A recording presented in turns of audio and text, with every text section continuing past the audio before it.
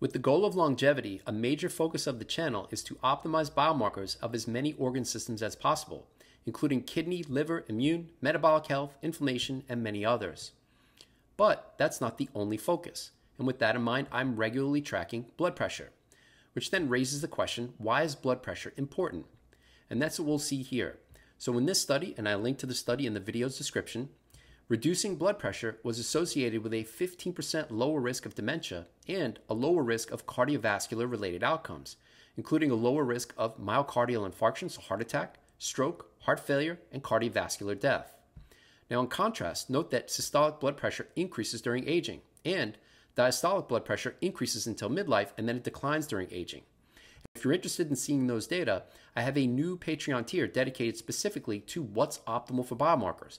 And this isn't the reference range. This is what may be optimal based on the most recent science, the most available science that currently includes more than 2+ hours of video content and 48 published references. Now included in this tier is blood pressure. So if you're interested in that, check it out. All right, so back to our story, and this is a biohacking or health optimization focused channel. So what's my data?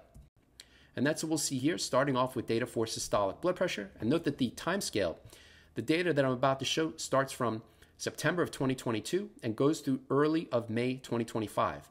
And I have 336 data points for systolic and diastolic blood pressure during that 2+ or almost 3-year period.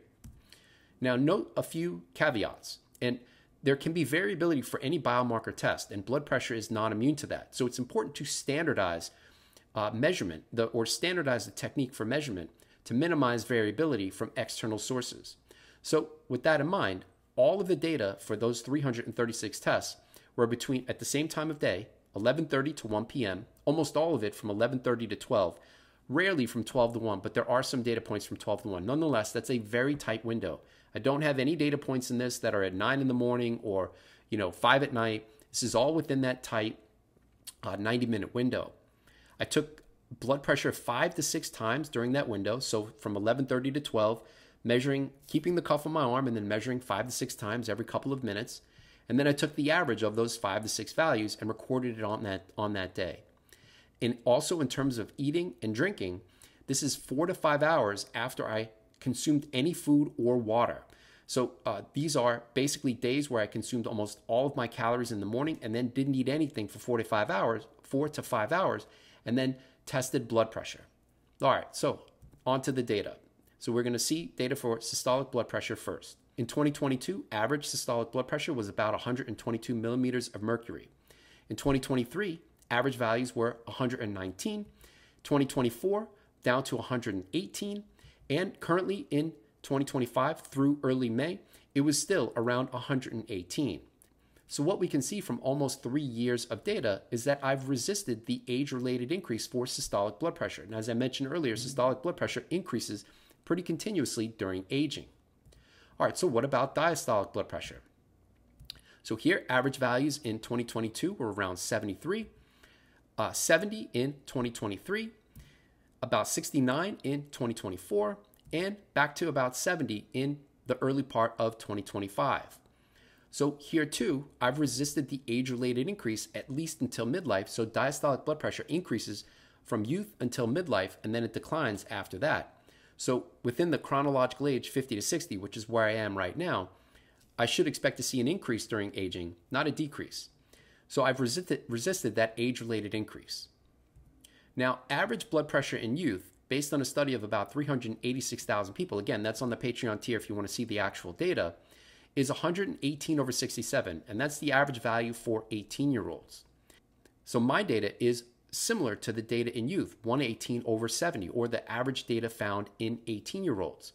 In contrast, chronological age expected, CA expected blood pressure for my chronological age of 52 years would be 127/77. So this is good news that I've resisted the chronological age expected value for blood pressure and having relatively youthful values. So this is good news. But then the question is how? How have I been able to resist the age-related change and improve it over the past 3 years? One factor that may optimize blood pressure, at least in my case, is a relatively lower body weight. And that's what we'll see here with data for systolic blood pressure on the left and diastolic blood pressure on the right. And then on the x-axis, we've got data for body weight.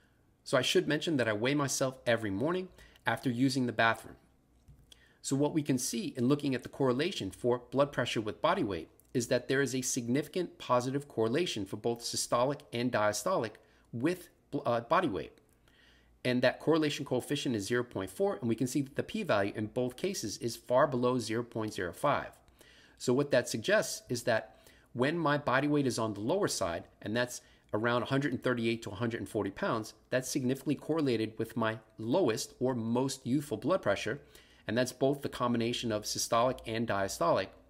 But in contrast, when I was about 15 pounds heavier earlier in 2022, that was significantly correlated with higher blood pressures, a higher systolic and a higher diastolic.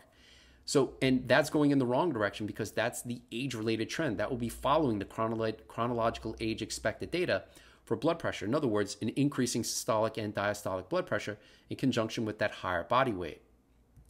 Now note that my current body weight is 140 pounds. I'm not trying to get leaner than 140 as I can start to lose muscle mass, and I'm not interested in losing any muscle mass at all, as it can affect in-workout performance, and muscle mass that already declines during aging. So I'm not trying to lose any muscle mass because I've gotten too lean. So with that in mind, what will I do if blood pressure starts to decrease? I may have already maximized the ROI on getting lean and optimizing blood pressure. So what will I do if eventually blood pressure starts to trickle in the wrong direction? Now, what I plan on doing is looking at correlations with diet, which I'm currently tracking, including foods, macros, and micros with systolic blood pressure. So if I see any deviation from keeping it relatively youthful, I intend on tweaking the diet to try to keep blood pressure as youthful as possible for as long as possible.